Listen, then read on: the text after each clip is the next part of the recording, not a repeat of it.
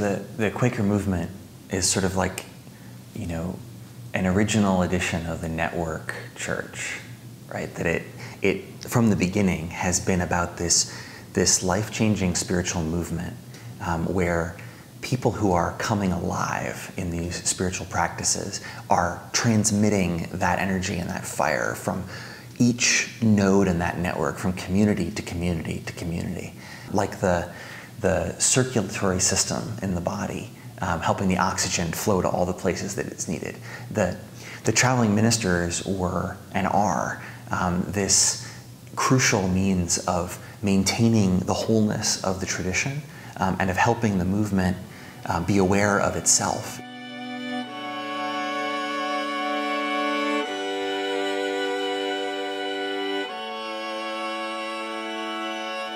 Traveling ministry amongst the Religious Society of Friends comes out of the concept that every person is a minister. As we travel in the ministry, what that means is that I've been called to take that of God within me to people outside of my home community. And sometimes that's to another monthly meeting, sometimes that's to a different yearly meeting, and sometimes that's across the globe. I think it's really important to be able to broaden our definition of Quaker, to be able to broaden who we are as a Quaker. We do that by interactions with people who are not like us. In a world in which we typically have our own little kind of maybe cardboard images of Quakers from other traditions, what we need to get beyond that is to have a person whose life is shaped by some other tradition come and engage with us. For example, I'm accustomed to program meeting. Send me to the program. Send me to the evangelical over there in California or the western part of the United States.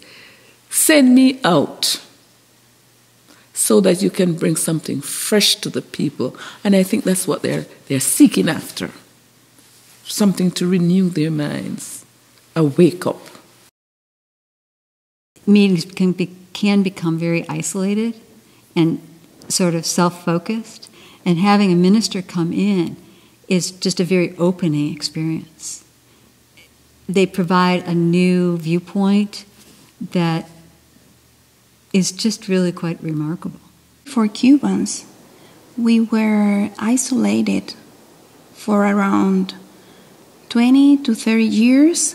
So the first time that we received traveling ministers after that isolation was a very big blessing for Cuba yearly meeting. To listen about friends abroad, what are friends doing in other countries? What are their experiences? And we felt that we were not alone in the world. At first, it encouraged your faith, and that's a very important thing. We have learned to listen. We have learned to be open-minded to other approaches to the Spirit. It's just a healthy and enlarging opportunity for us to welcome guests into our home, our Quaker home, receive them with hospitality, even if in a certain sense they might be strangers, and learn from them and give them our own experience to carry to the next place.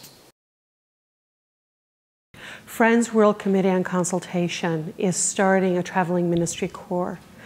This particular group of people will be traveling between the branches of Quakerism to be able to enhance and increase the communication and understanding between the different branches of Quakerism. Traditionally, and still in many places today, the arrival of a traveling minister would be a reason to have a meeting for worship, because who knew what the Spirit was going to do? You know, in that moment, people would get together, and often, you know, a meeting that's struggling with a particular issue hears something that they need to hear from that visitor who's coming, or maybe maybe there's a gift that person has for pastoral care, or to recognize someone else in that local community that's just right on the edge of bursting into flame in terms of their spiritual life, or their direction, their vocation in the world. And when we bring in another piece of the puzzle into that community, all of a sudden, maybe we see things a little differently. Maybe we understand things in a new way. Maybe a brand new perspective has been given to us, so that us as a community gets to grow also. People from another meeting, even within our own tradition, bring to it a kind of freshness, the kinds of questions that we normally wouldn't ask one another. No local community is going to have all the gifts that are needed. This is a way of sharing that much more broadly, and trusting that when we open ourselves to God's abundance, we really can be given everything we need.